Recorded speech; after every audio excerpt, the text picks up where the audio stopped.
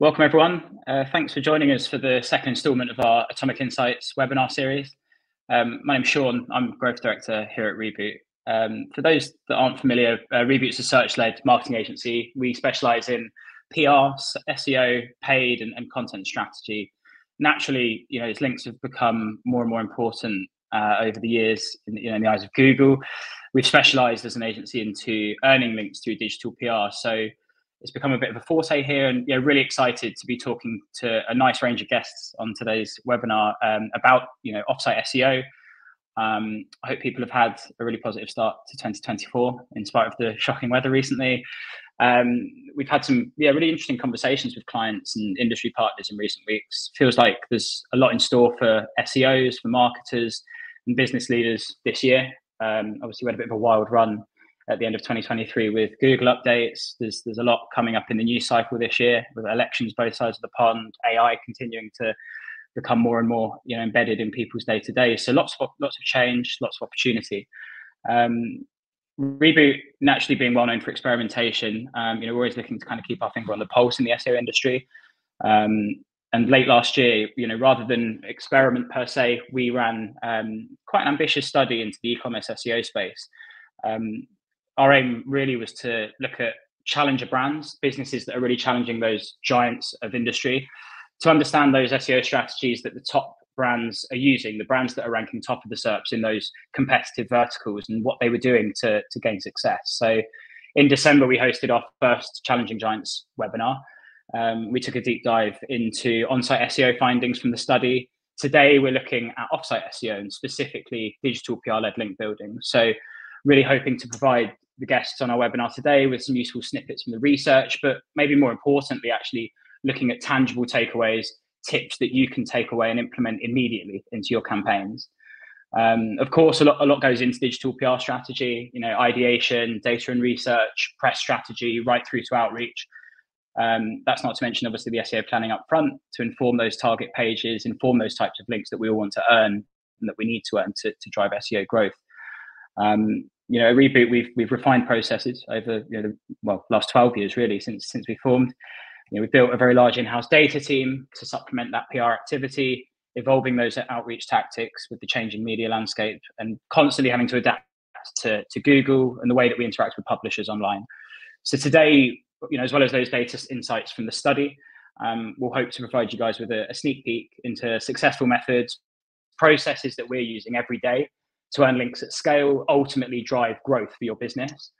And leading us through this morning, we have Emily Barrington, who's an SEO manager here at Reboot, who actually led on the research project, and then James Oliver as well, one of our very experienced account directors, who has a wealth of knowledge in digital PR within the e-commerce space.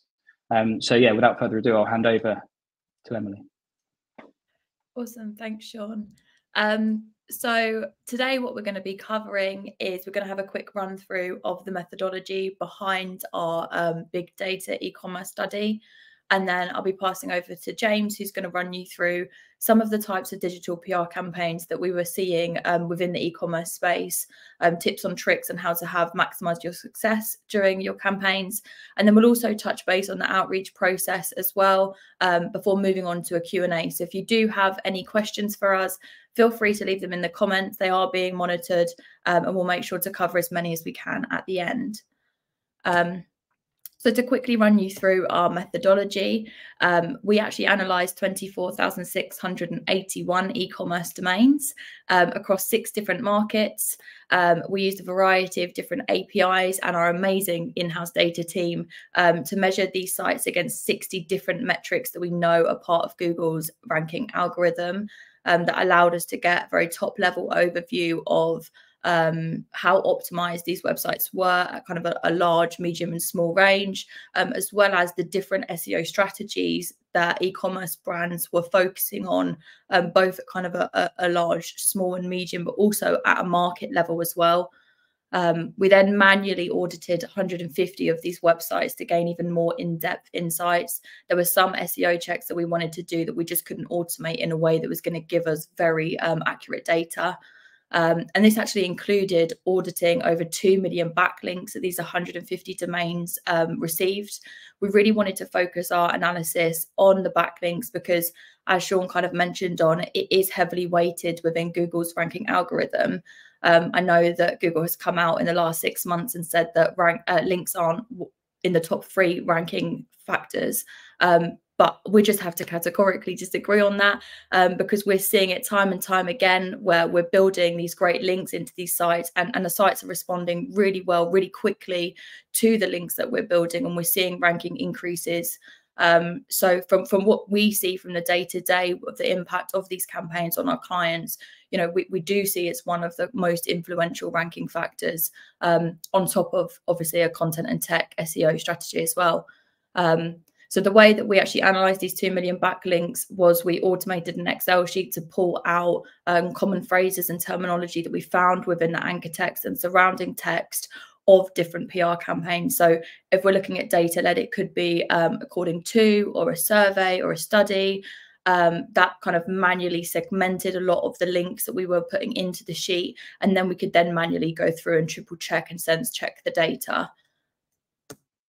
So some of the tools that we use to do this analysis included BuiltWith, who's where we got our initial seed list of domains that we then went through, Python, Screaming Frog, Lighthouse, SEMrush, Ahrefs, Majestic, which we cross-referenced with the Ahrefs data of the links that we got, so we could then also tie in kind of topical trust flow, citation flow, primary relevancy, and then also Excel as well.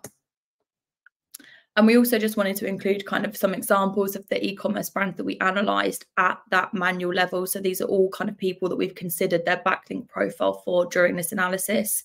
The list is much longer than this, but it includes, you know, B&Q, Next, Mattress Online, all the way down to kind of smaller brands such as like Ask for Screens and Body Socks as well. So today we're going to essentially tie that all up for you and run through what we learned from the link side of our analysis, which primarily did focus on digital PR. It's something that we're seeing very widely adopted, and has kind of contributed towards a lot of the accelerated growth that we've seen of some of the domains that we analysed. So I'm going to hand over to James to run you through that today. Thank you, Emily. So as Emily mentioned, the white paper findings highlighted the importance of driving those high authority links for e-commerce brands. But in today's session, we wanted to delve in a little bit deeper to see just how they've been securing those links and the type of campaigns that have been run by some of these large e-commerce brands all the way down to the small and medium, in order to see how they've brought those links in at scale. So one of the first things that we noticed was that data-led digital PR was something that was very prevalent in all the links that were built through from digital PR activity. So the data-driven PR campaigns tend to perform well, and these can take into anything from a survey through analysis of third-party data, or even a brand's own data in order to highlight trends within the market. And it's clearly a popular activity because it was being used by over half of the e-commerce domains analysed, and that was ranging across those different areas. So some would be doing surveys, someone would be using their own data, and someone would be bringing in analysis of authoritative data from third-party sources. When we dug into the domain rating of all the links gained for this kind of data-led digital PR, it was around 44. And this is because it encompasses a wide range of publications. If you are putting together a digital PR story that has the relevance and strong data to it, it can be of interest to a wide range of publications. So these are some of the publications that the brands have been able to gain links from. It's not an exhaustive list. It goes all the way from your top tier nationals like the BBC, Mail Online, Independent, through shareables like Yahoo, lifestyle publications like Cosmo, Vogue, Glamour, housing publications, regionals, but also those niche trade publications as well, which will vary from brand to brand, but still have that high relevance that comes through for them. So as we took an analysis of the different campaigns that were being used with data for these e-commerce brands, the main cut through we were able to see was exploring consumer behavior. This is where the data was putting in, not just looking at the relevance of the brand, but also digging into the consumer behavior behind it. James, out of interest, do you have a view on why consumer behavior got so much better cut through over other topics? Yeah, I think the main thing is because it really taps into the key principles of what makes a digital PR campaign work for the media. So whenever we're working with a brand, we're always making sure that any stories that we put to them are hitting that sweet spot between relevance for the brand to be talking about it, but also creating those hard-hitting headlines and being of interest to the media, and more importantly, their readers, giving the journalists a reason to write it. And getting an idea that fits in the middle of that little Venn diagram of relevance for the brand and going to be of interest for the media is the key for a successful digital PR campaign. So looking at your consumers' behavior is a really good way to tie into that. So we just wanted to show a couple of these tactics in action. So this was a campaign that was run last year for Showers to You. So this was a survey campaign where it was asked, basically, UK nationals, how often do you wash your bathroom towels? And this was put out with splits of regions, gender, age, with a simple question of how often do you wash your towels? What are the main reasons why you would wash your towels? And then this was combined with data from the Office of National Statistics to create population estimates. So here we have a campaign where the data is looking into an area around the bathroom. So it's instantly got that relevance to Showers to You. It taps into their consumers because everyone uses a towel, or hopefully. And more importantly, it creates that hard-hitting headline. So some of the data that came out from this was around sort of like a quarter of people wash their towel once a year, and various other stats and pull downs for different regions. And it really did grab the attention with that hard-hitting headline, but had the relevance behind it as well.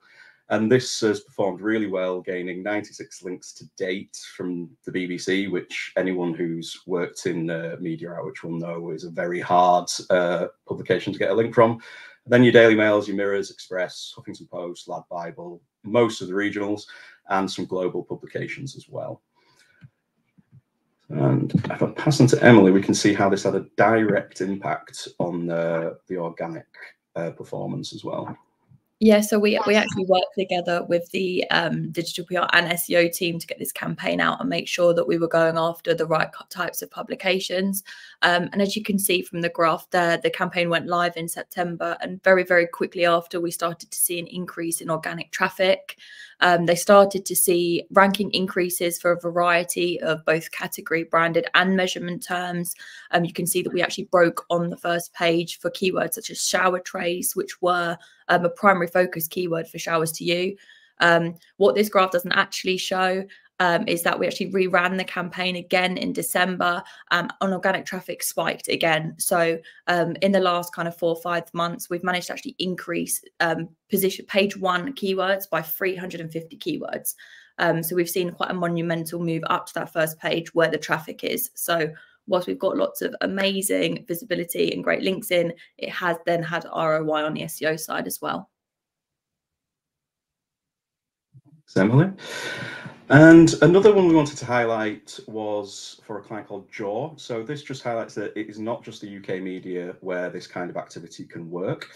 So for the fashion experts Jaw, we analysed search data to highlight which major fashion brands are most misspelt when consumers are searching for them.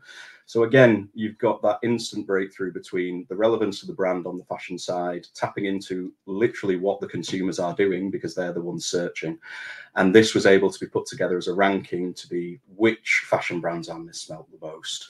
And this was able to tap into some fantastic national, regional fashion and beauty publications, links from Vanity Fair, Harper's Bazaar, and Prima as well. So this is something where we can see that looking at the data, having the relevance as well, can really help you get that cut through when you're looking at your headlines.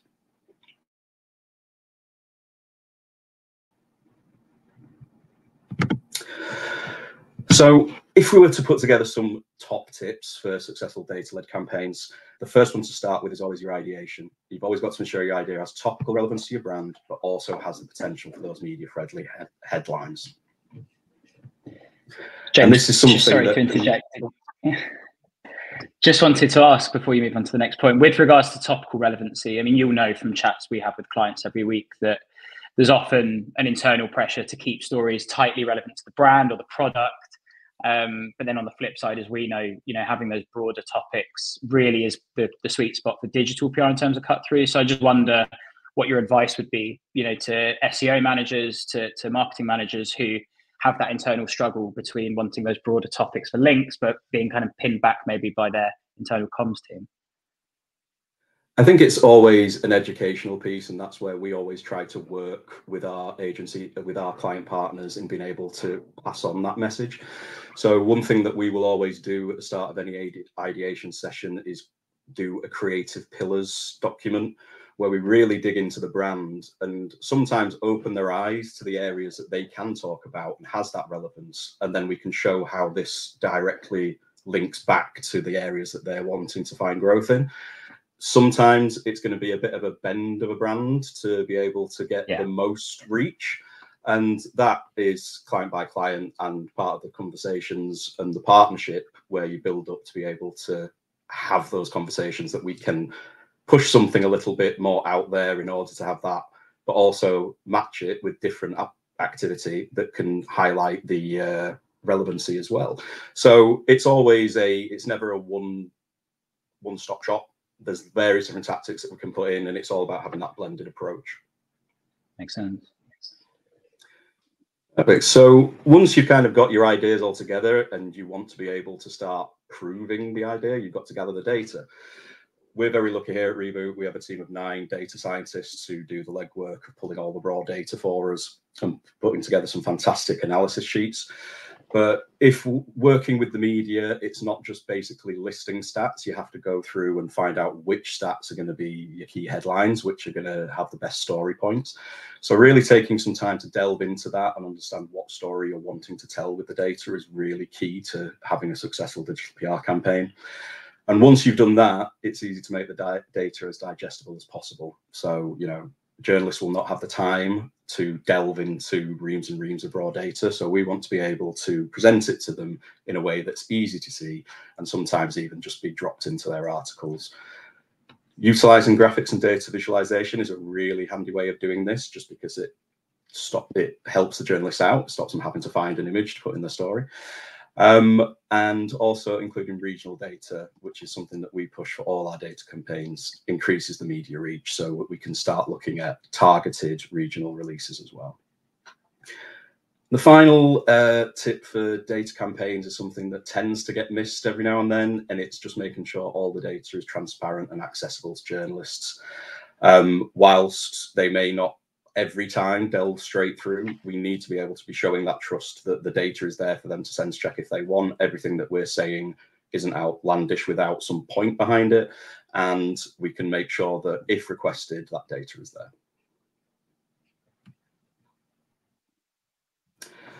So in terms of data-driven PR, that can be something that takes a bit of time to put together, because you've got all the data analysis to put in. It's a wide range of people who might be interested in it. Another tactic that we saw in the white paper that was widely used by e-commerce brands was reactive PR. So reactive PR is something that kind of straddles the bridge between traditional PR and digital PR, where we're covering strategies that relate to offering insight to the trending news cycle, aligns with the client's needs and goals and expertise. So when we analyze the stats from the white paper, we found that reactive PR was adopted by 56% of the top e-commerce websites. So it is something that is being utilized lots, and this can be anything from offering comments to looking at trends within the industry and basically targeting either a breaking news story with your top tier nationals or something much more in depth with your current market, and that will get you into your trade titles as well. Because there is that element of some trade titles that are brought in with this kind of activity, the average domain rating of the reactive PR link was slightly lower, just because there's a much more relevant bank of links that are going to come through from those trade titles that, whilst they may have a lower domain rating overall, the relevancy is there too. But then you also have the opportunity for the top tiers as well.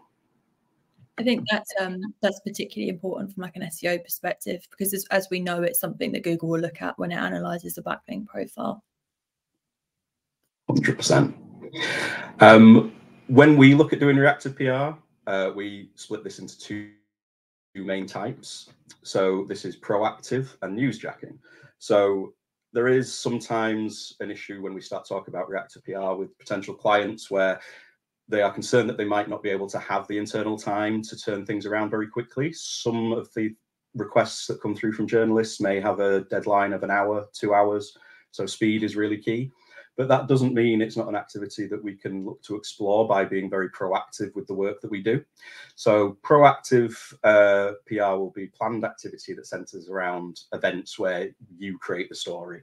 So this can be looking ahead to things like Christmas, Halloween, planned sporting events like the Euros coming up this year, and putting something that, whether it be data, whether it be a comment, whether it be tips, to the media directly from your client. And newsjacking is where we're reacting to something that's already happened. So the stories are already out there and we're going to be adding to them. And that's the easiest way to understand the difference. Proactive is where we'll be pushing something out where the tips that we provide will basically create the basis of the story and article that a journalist will write. Whereas newsjacking is something where they will utilize the insight as part of an article or even maybe a follow-up article to something they've already written. So another couple of examples of the work that we've done putting these into practice. So a proactive example was a client called Brainwork. So they are neurotherapy experts. And ahead of the autumn months coming in last year, we worked with their internal experts to put together tips on seasonal affective disorder. It's something that is consistently written about by the media as the nights start getting darker and everyone starts being annoyed that it's pitch black at 4 o'clock. So we just put together some really helpful tips in terms of explaining what it is and how best to be able to work around it if it does impact you. This was pitched out to national regional health publications and we're able to gain 27 links from places such as Wales Online and the other Reach publications, Reader's Digest, Country Living, and Ideal Home. And here you can see where, because we've been proactive and pitched it out as a tips-based format, the body of the article was basically the press release that we sent through and the tips involved in it. Looking at a more reactive example, last year, Taylor Swift was basically newsjacking dream. Anything that she did, whether it be going to NFL games or it was just such a high interest within the media. And when the Eras tour was announced for the UK, there was just article after article being written. So we worked with our client partner SeatPick to put together some tips on how to best get tickets, steps you need to take, and how to best avoid any ticket touts and things like that. So the important thing of this was we had to move quickly. So the client relationship is very important, that we were able to highlight why we needed to do this quickly. And their advice that they were able to give to us was really helpful too. So this was put together, and the important thing with this is you can see it's informative. It is about establishing authority and expertise in the space. It's not going down the ad route. It is just giving pure information. And the fact that it was this helpful, informative content is what drove it. It's been covered in 186 publications, and the SeatPick CEO was even featured on BBC Breakfast, giving advice on how to secure tickets and also just some general updates on the ticketing market as a whole and how examples like this where tickets are so hard to get could be looked at and changed in the future. So really stamping the authority there, not just through the links gained, but also through the brand exposure as well. James, I wonder on reactive PR what your recommendations are for larger companies and SEO managers inside more corporate businesses. Obviously, the examples that we just walked through are great examples of reactive PR for links, but they're smaller businesses perhaps with less internal, PR and comms, professionals in-house. So I wonder, again, I've come up against it in the past where the bigger corporates will have a press office. They'll be doing some element of reactive PR, but perhaps not with that link building focus. I wonder how you juggle that, how you kind of encourage access to those ops with larger clients. Again, it's all about communication and building that partnership. Whenever we work with a larger client like that and they have a press office, I'd always encourage us to be able to get a call in early doors just to see what's on their media plan, what are they looking to target, what are they focusing on, is there any gaps that we can help fill? Is there anything that means that the work that they're doing, whilst gaining fantastic sort of like traditional PR benefits, is there anything that could be slightly adapted that could help build on a digital side as well? It might not be something that we're doing ourselves, but offering that insight and working in partnership with press offices in order to make sure that everything is like ticking as much boxes as it can and getting, you know, as much benefit from the work that may already been done or can be slightly altered to help out. Nice. I guess as long as someone's got the links in mind, then that's the key. Exactly. Yeah. As long as it's coming through to the site and it's there, and that can even be very simple. I've worked with clients in the past where it's literally a matter of that press release you're sending out. You might want to include a link to your site in there because sometimes it might not be thought of to done, and then instantly all the work that he's doing is not only having that traditional benefit, it's also having some digital benefit too. Awesome. So in this slide, we're just looking through just a few examples of trends we can hop on for reactive PR, and we've kind of split that between the proactive and the newsjacking. So if you are thinking of looking at starting up some reactive PR activity, proactive things to keep an eye out throughout the year, any national awareness days, seasonal periods, as I mentioned, Christmas and Halloween, awards ceremonies, like obviously with the Oscar nominations yesterday, that is a big thing in the press at the moment, and sporting events, as I mentioned, like the Euros, which will be a big thing for sports media moving forward into the summer. Whereas newsjacking, got to be looking at current affairs. You've got film and TV releases that really, you can build up to these and be a bit proactive about it, but the time scale is very small, especially if you think about how things drop on Netflix these days. You don't even have the full run for some things. It's basically a week to get things out, so you've got to be quick. Celebrity news, such as engagements and weddings, the royals are always a really good thing to throw in here as well. And then, as I mentioned before, trade news. So whichever sort of like industry you're working in with a brand, and then looking at the trade publications for that to build up the authority there too. So similar to the data-driven thing, we've just put a few tips on running successful reactive PR campaigns, given the work that we do on a day-to-day basis. So the number one is be quick. Journalists will be receiving hundreds and hundreds of emails regarding to breaking news stories. So the faster you can get in and the earlier you get in, the better. A way to make sure you're ahead of things is to always be on the lookout for media requests. Look at tools such as SponSource, Harrow, even journal requests on Twitter or X, and check recent news and social media, see what people are talking about, whether that be journalists that you've got a relationship with or know that they'll be putting out stories that are similar to the thing you are wanting to leverage, or general social media awareness to see what is trending at the moment. Key thing as well, leverage your brand's expertise. There's so much that brands will know and be experts in that can just be tooled and reworked in a press-friendly manner. As Sean mentioned before, sometimes there'll be press offices that are doing this already. Other types of companies may not. So that's something that we can help build in there. But creating an internal process is going to be key with this. So that's whether you're looking at doing newsjacking and you're setting up someone within the business that can respond to requests within, as I said, like an hour sometimes, maximum 2. And whether that's either providing comments themselves or signing off pre-prepared comments, that is something that needs to be kind of aware that someone will be available to sign those off.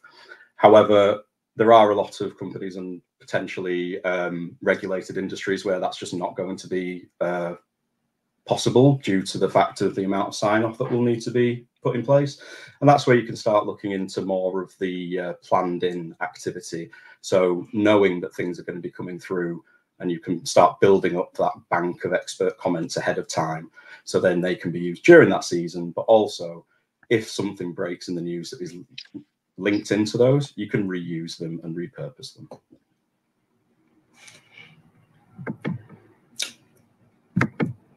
So in summary of the 2 main types of activity that came through from the analysis of the white paper, the data-led campaigns tended to be a higher quality of publications.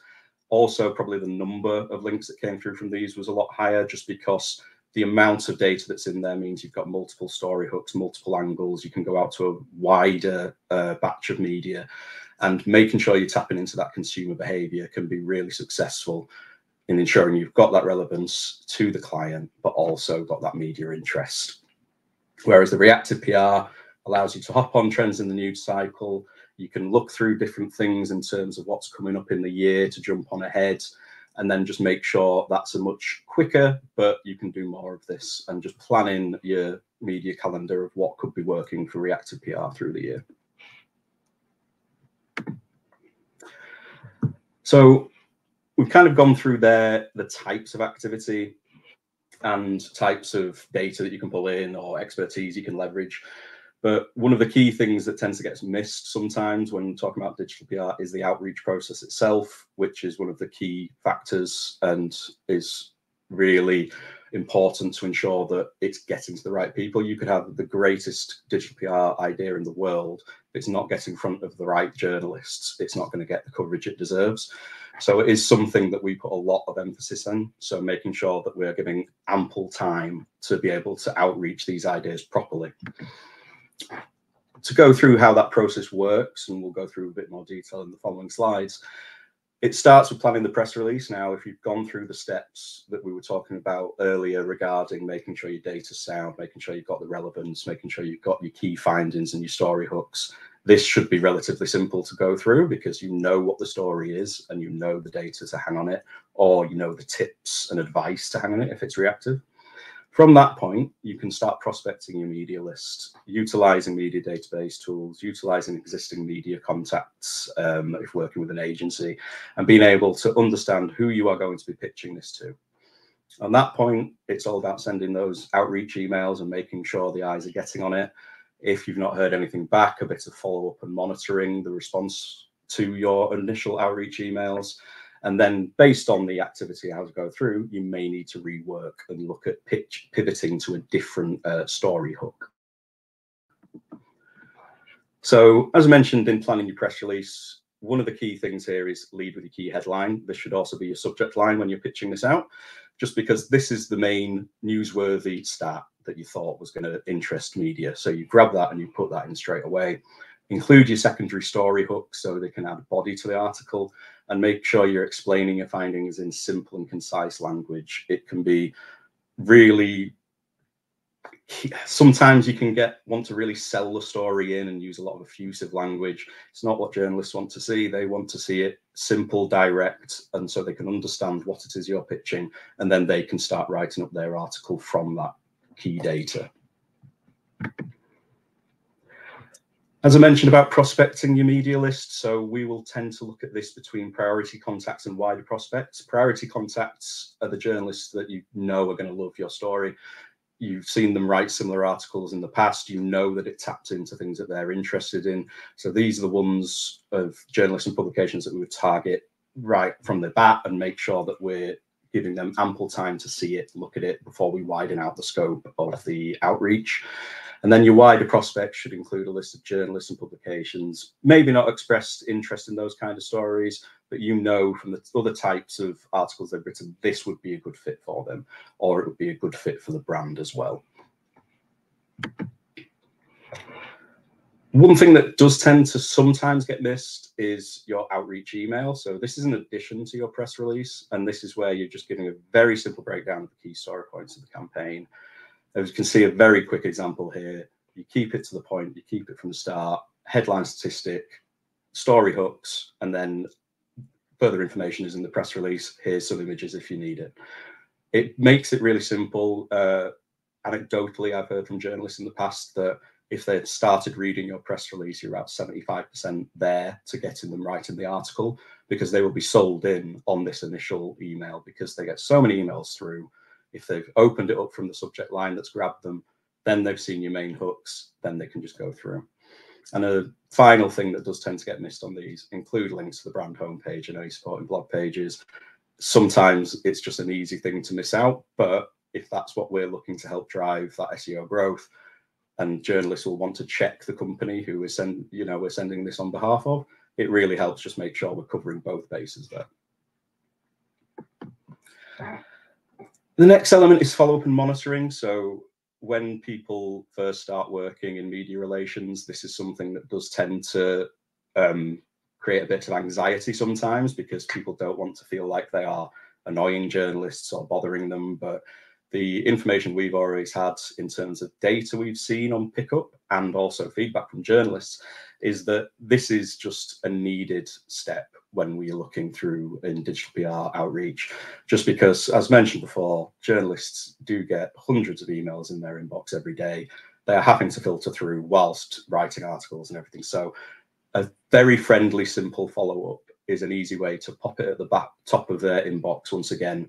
And we've had feedback where saying, oh, really, thanks for following up on this. We didn't see it the first time it came through. We'll write this up.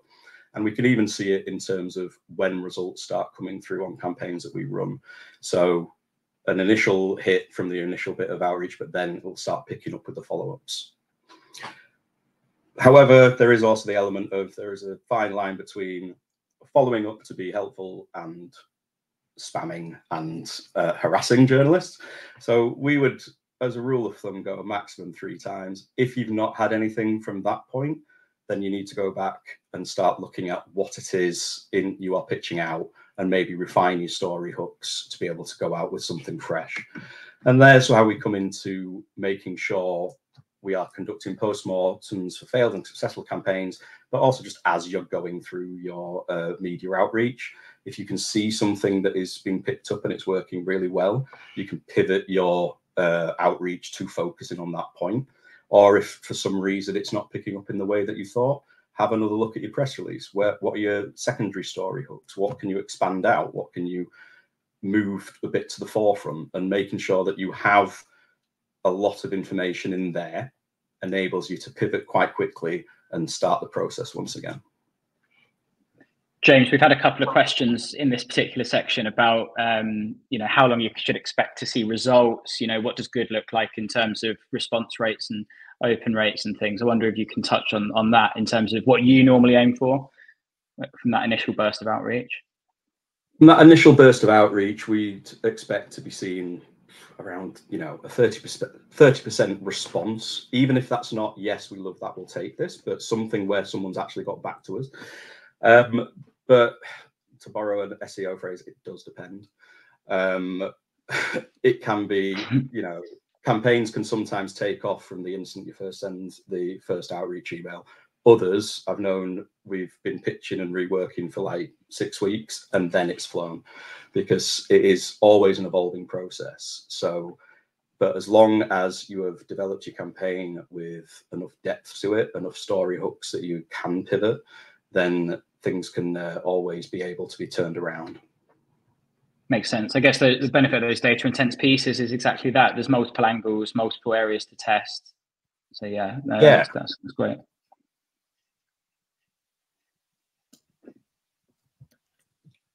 Nice. So just to summarize everything that James has run through today, digital PR tactics are an effective way for e-commerce brands to develop their backlink profile. One of the great things about digital PR is that you can build high authority, high relevant links at scale. It's much more difficult to do that with some other link building strategies, which is probably why we're seeing it so widely adopted within the e-commerce space. And it's the strategy that we wanted to emphasize in this webinar, because if you are kind of, a small or medium e-commerce brand looking to close the gaps on, these massive brands like eBay, Amazon, Argos, etc., digital PR can be a really good way to accelerate growth as quickly as possible. But it does have to be a blended approach of data-led and reactive that allows you to get that SEO growth. If you're only focusing on your data, you're potentially going to miss out on some of these quicker, more reactive opportunities that potentially will get you more relevant links. So a blended approach is definitely kind of our recommendation and where we've seen the most amount of success. A personalized approach to outreach will always maximize coverage. I think James has already indicated that journalists are exceptionally busy and their inboxes get flooded on the daily. So it's really important to make sure that you have a personalized approach and you're actually making sure that as you go through your prospecting, that initial round that you're sending out is to relevant journalists that you do know that are going to want to pick up on the story. You're not sending a fashion story to a journalist that writes finance, because then you're actually going to end up diminishing any relationship there. And finally, you know, a digital PR strategy should work alongside your technical SEO and your content, because whilst you're driving the authority into the site, you then want to make sure that your site is in the best position possible to but then be able to kind of leverage the power of the links and rank within the search results. There's no point investing loads into digital PR if your site has technical SEO issues and can't be crawled by Google.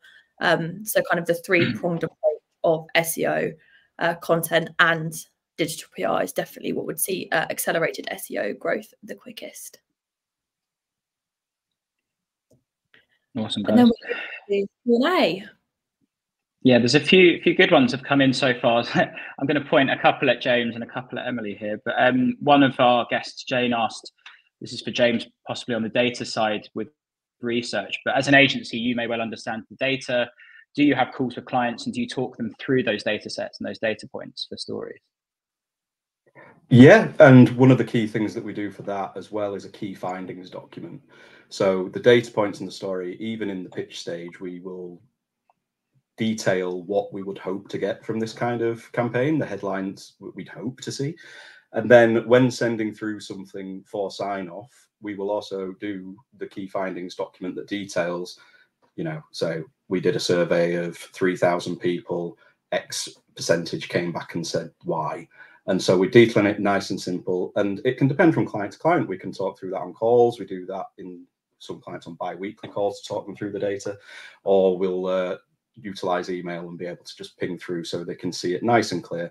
In the same way that we would put something nice and digestible for a journalist, it would be the same way we would present it to a client. Nice. We've got Mark asking, what's the most common sources of data that you use for your digital PR campaigns? Well, there's the go-to classic of surveys, but that is becoming less and less these days. Office of National Statistics is an absolute goldmine. We have, as mentioned, our in-house data team who pull together free data sources from various different government places around the world. So when we're doing ideation, we tend to have a dig into those. So Office of National Statistics, Statista is a good one to be able to see some data come through there. But any kind of government police data is also can be good for things. So I think my first port of call is always, what is the story that I'm wanting to do? And then type that into Google and add statistics. See what's already out there, see what is available. And then 99% of the time, the data scientists have to go and find it for me. So one for Emily, should people be building links to blog posts or their homepage? It's a great question. I guess it does depend. The challenge with building links to your blog post, even if you're talking about a topic and you do have a blog post on it, is that you're essentially building the authority into a page where it's much more difficult to then pass it back through to your product pages. Even if you have a really strong internal linking strategy on those posts, you're probably not going to be linking to the majority of them. Whereas if you're passing the authority through to your homepage, typically you're then going to have links through to your key product categories, and they're going to pass the authority on to the product pages. So from a ranking perspective and authority perspective, you know, whilst it's great to have a variety of links to have that natural backlink profile, you know, we would recommend having them on the homepage as opposed to blog posts. Totally. Yeah, I guess we can circulate the on-buy case study after the webinar as well. A really good example of that kind of strategy, targeting either a homepage or product pages, the money pages with those links directly, and yeah, driving that growth against competitors. Yeah, one of the great things about digital PR is it can be easier than other link strategies to get links to the product pages themselves. So that's always, you know, the priority would be them from an SEO perspective, because you're going to improve your rankings. Obviously, some publications will want to link to the homepage with a brand mention. That's fine. I think as long as you're being clever with your strategy to make sure you're getting a diverse amount of links, that way, it's going to be natural and not have any issues there. But hopefully that's answered the question.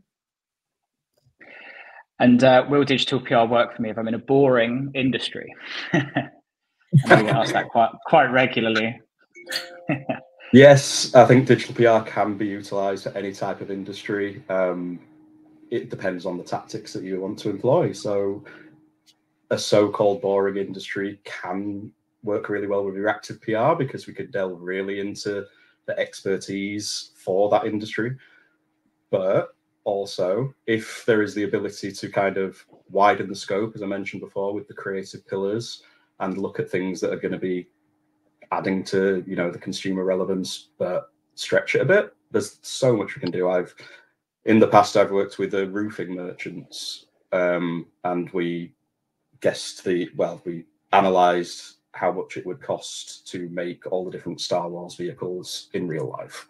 So bit of a weird stretch because there was buildings as well in there, but that was the link. But yeah, there's plenty of different things, and it all comes down to the initial media audits, client audits, and working with the client in their industry to find the best tactics that work.